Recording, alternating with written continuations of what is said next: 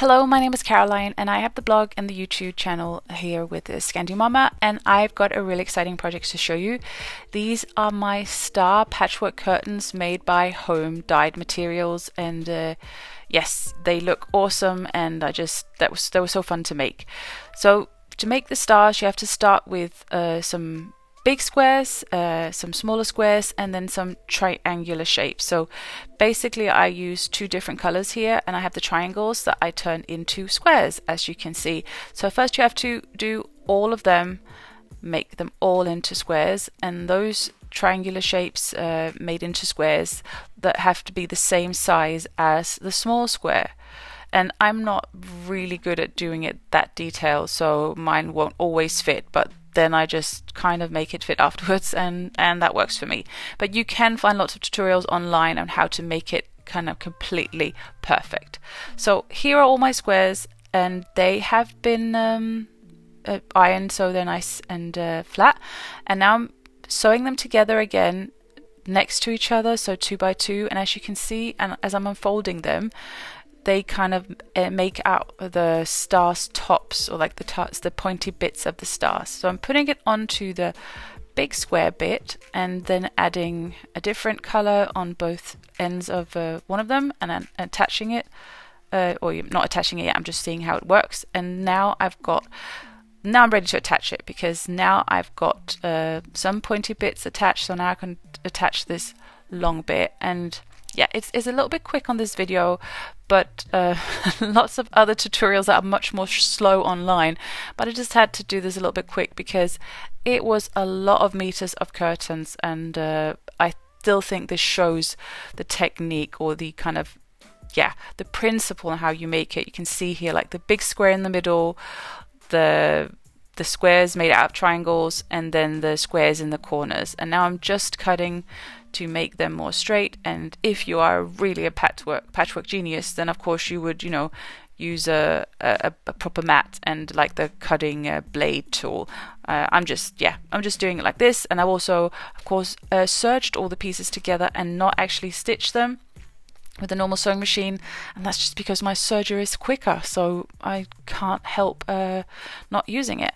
But just cleaning it up, making sure that it's a proper square, and it's ready to be stitched onto something else, because that's basically how I did these curtains. I just made some of these stars or suns, whatever you would call them, in different shapes, in different sizes, and then made lots of different rectangles, different squares that I stitched together, and then again put them into long panels, and yeah, stitched those long panels together. So it's like a really big job, because there were so many meters of windows that had to be covered with curtains. So I didn't make a proper plan to begin with. I just decided that I was just going to make some stars, and then I was going to make some squares, and then I was going to see how they matched up to each other, and then just make it fit, and be sure also to use the remnants for something, obviously. And that kind of worked out, and I ended up with all the curtains that I needed. So yeah, I must have done something right. And I also wanted it to look kind of casual. I didn't want it to look too perfect.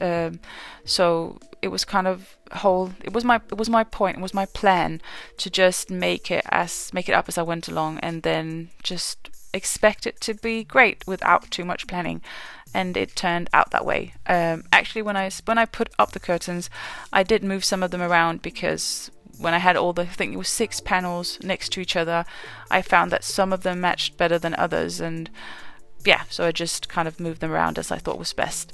Here you can see a lot of these long panels. I've made all these panels the same width, well, almost the same width, so that they would all turn into one window panel. So basically just stitching a lot of long pieces together and cutting them so they match each other in width, and then stitching them together so they would eventually be really, really long, and then yeah, cutting off the extra bit on the side as I'm done with them. And you can see I'm not ironing them as I go along. I just stitch them together and then iron later.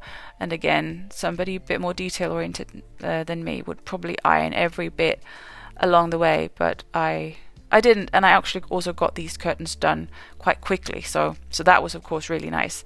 And there were also some big panels to sit with and work with, and you can see like the big star that's lying here on the table. It looks really great, but they were super big to work with. There is something really nice about doing patchwork it's in a small size, because it's a lot more manageable. But it was also fun working with these different fabrics, because they were all hand dyed, apart from a few of them that were kind of taken from old dress shirts and old materials I had.